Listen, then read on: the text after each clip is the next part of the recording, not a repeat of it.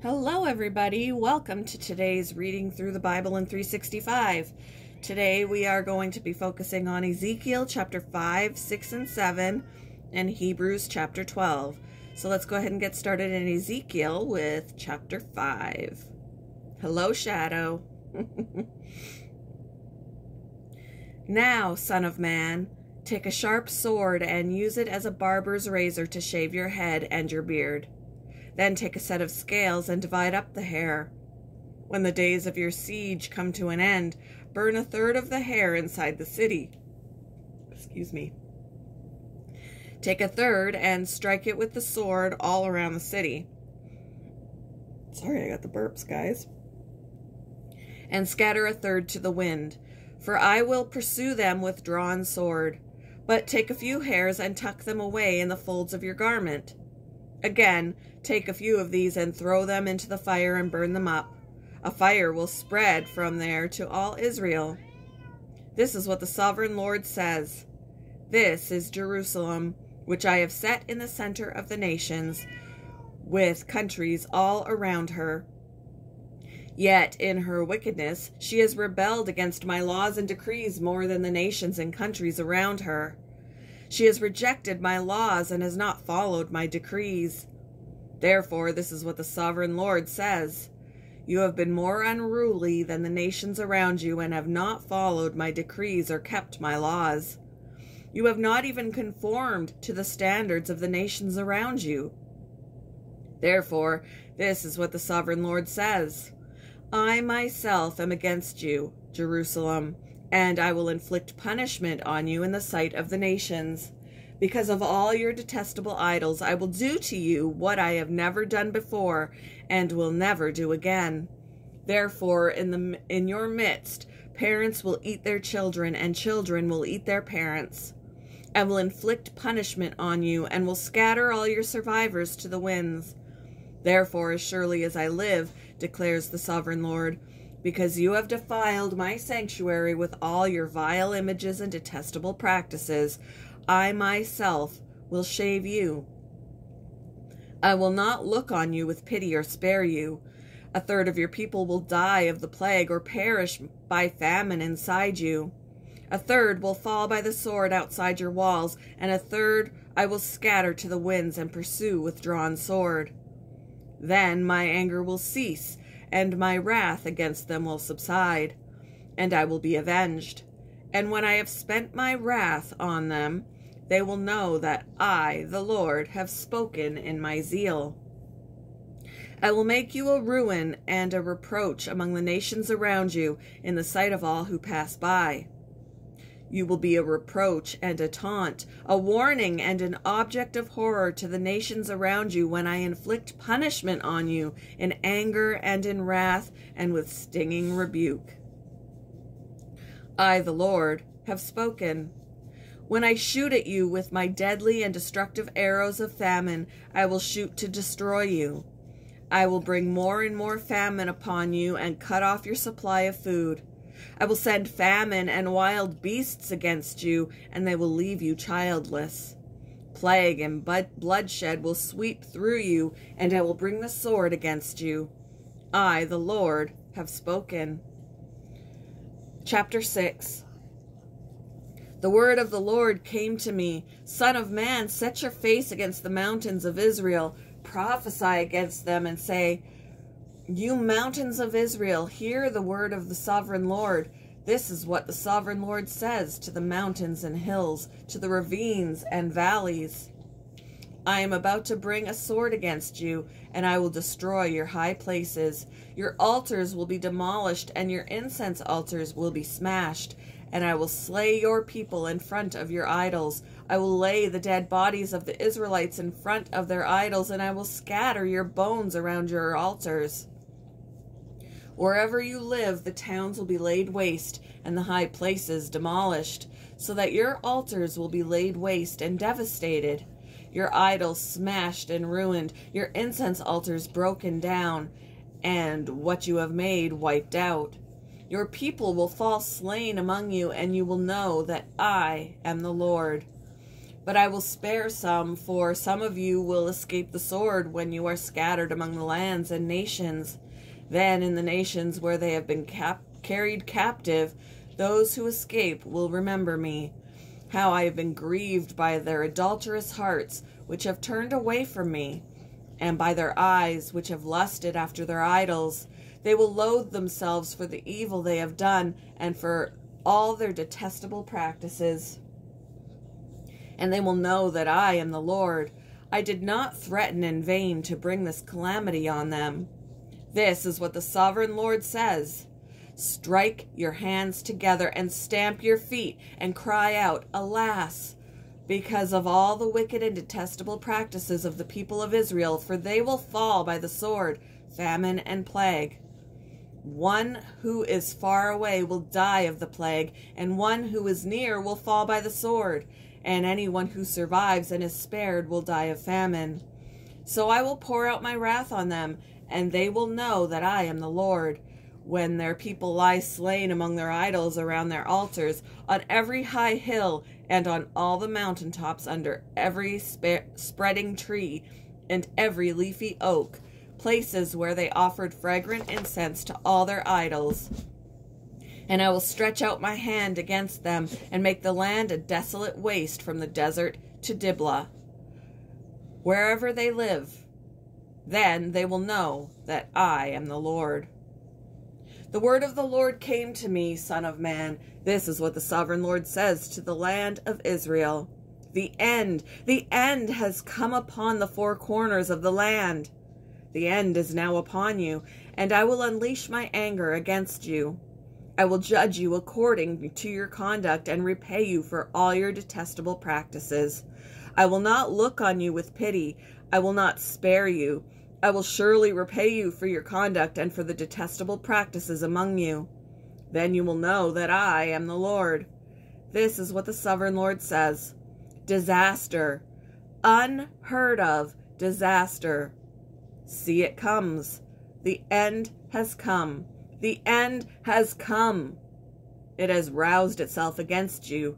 See, it comes. Doom has come upon you you dwell in the land. Upon you who dwell in the land. The time has come. The day is near. There is panic, not joy, on the mountains. I'm about to pour out my wrath on you and spend my anger against you. I will judge you according to your conduct and repay you for all your detestable practices. I will not look on you with pity. I will not spare you. I will repay you for your conduct and for the detestable practices among you. Then you will know that it is I, the Lord, who strikes you. See the day. See, it comes. Doom has burst forth. The rod has budded. Arrogance has blossomed. Violence has arisen.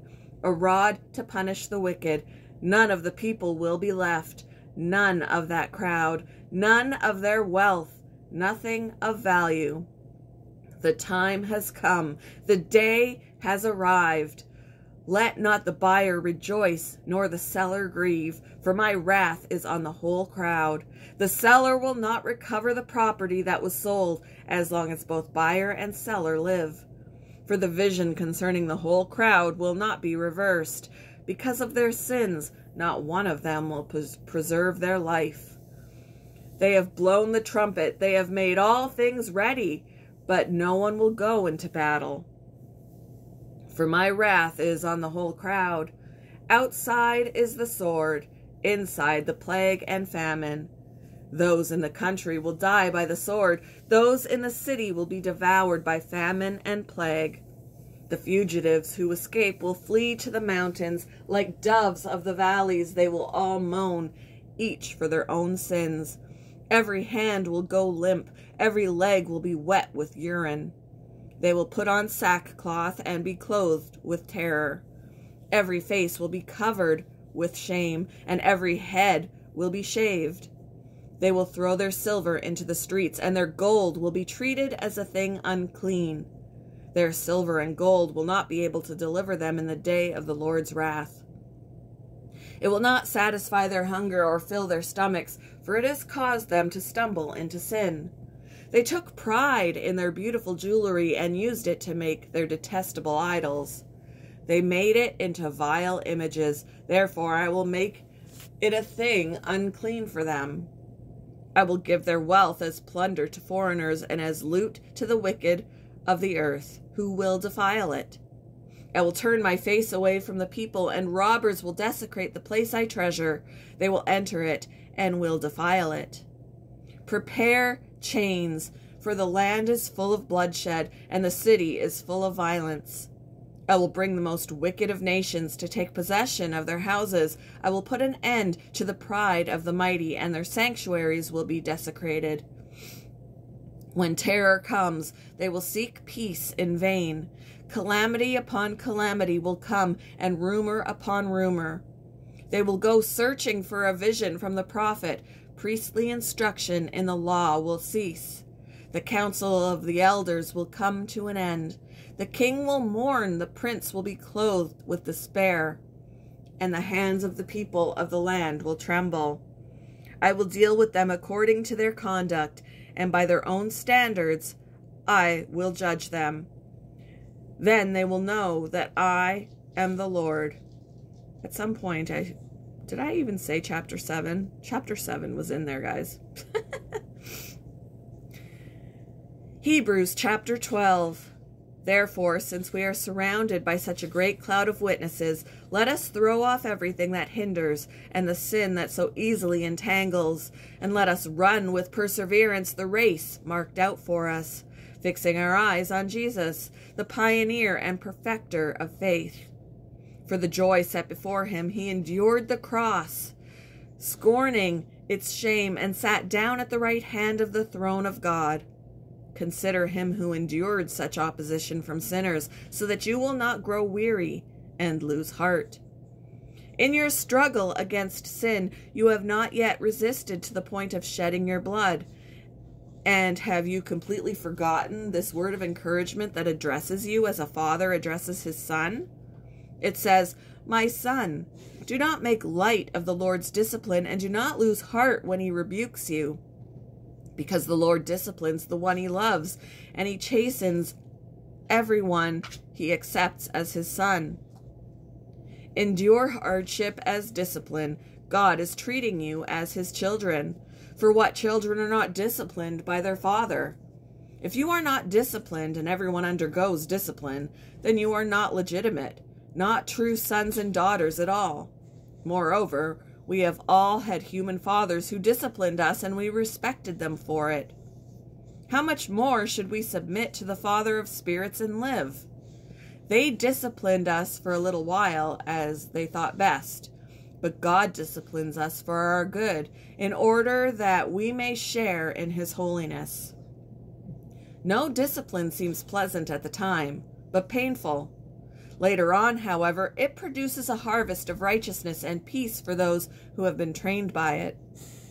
Therefore, strengthen your feeble arms and weak knees. Make paths for your feet, so that the lame may not be disabled, but rather healed. Make every effort to live in peace with everyone and to be holy. Without holiness, no one will see the Lord.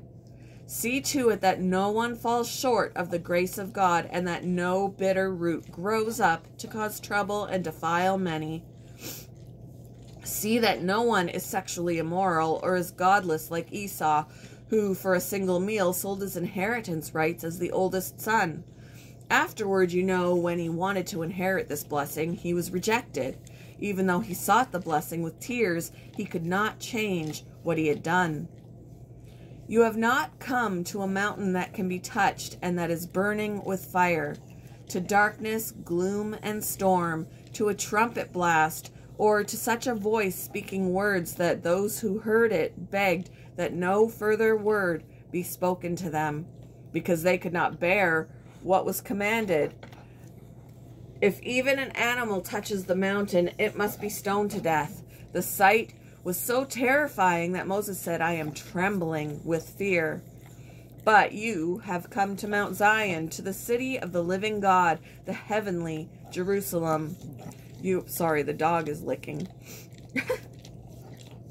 You have come to thousands upon thousands of angels in joyful assembly, to the church of the firstborn, whose names are written in heaven.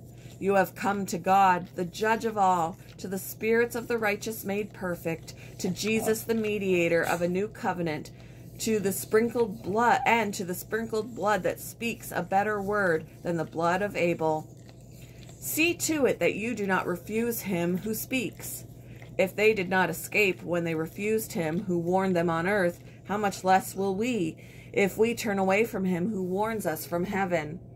At that time his voice shook the earth, but now he has promised once more, I will shake not only the earth, but also the heavens. The words once more indicate the removing of what can be shaken, that is, created things, so that what cannot be shaken may remain. Therefore, since we are receiving a kingdom that cannot be shaken, let us be thankful, and so worship God acceptably with reverence and awe, for our God is a consuming fire. Thank you for joining me for today's Reading Through the Bible in 365. I hope you all have a wonderful Monday. Stay warm. It is very cold here. I hope you all have a wonderful Monday, and I will see you in the next one, guys. Bye.